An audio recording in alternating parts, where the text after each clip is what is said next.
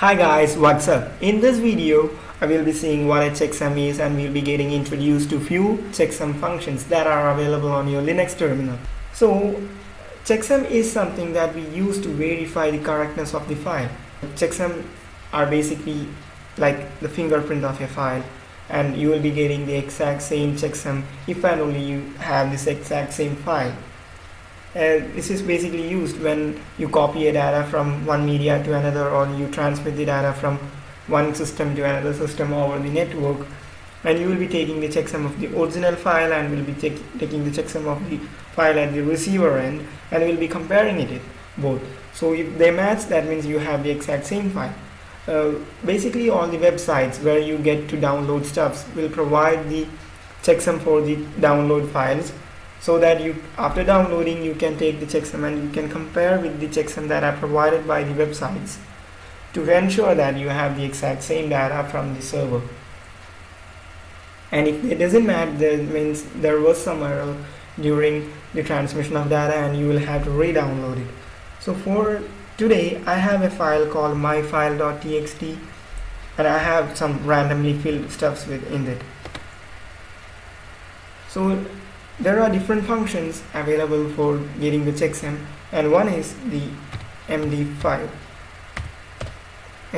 sum. Just type in the MD5 sum and your file name, myfile.txt. Pressing enter, you will be getting the checksum. You see, these are hexadecimal characters, and each hexadecimal character needs 4 bits. And 2 hexadecimal characters makes 1 byte, 8 bits, and total of 16. This MD5 always gives the output of 16 bytes. Okay, and now I'll be making a small change somewhere here.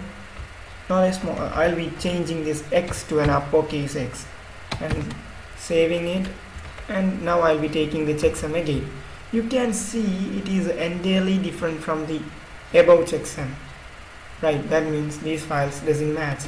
And if I change it to smaller X again and save it and taking the checksum again, you can see I have got the exact same checksum this time. That means I have the exact same file.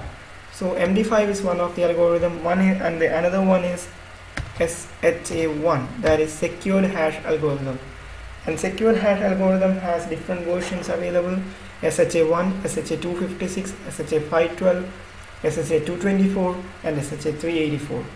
Okay, and also MD5 has MD4 is the message digest 4 algorithm, which is nowadays not used.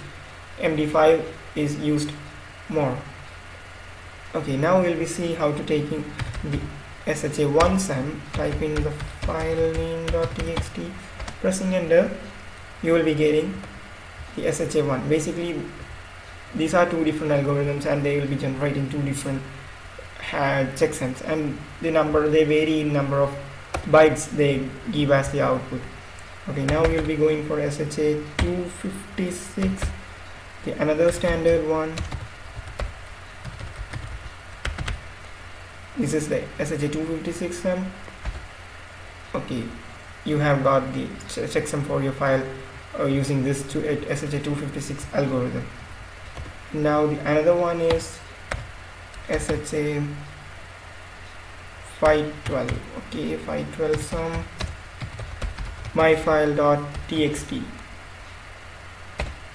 Okay, you have the SHA-512 sum. And another one is SHA-384. Okay, SHA-384 sum for your file. Okay, the websites may provide different checksums. Sometimes they may be using this SHA-1 checksum and they will be providing this, and if you are downloading this file, they will be uploading the file and they will be giving you the checksum.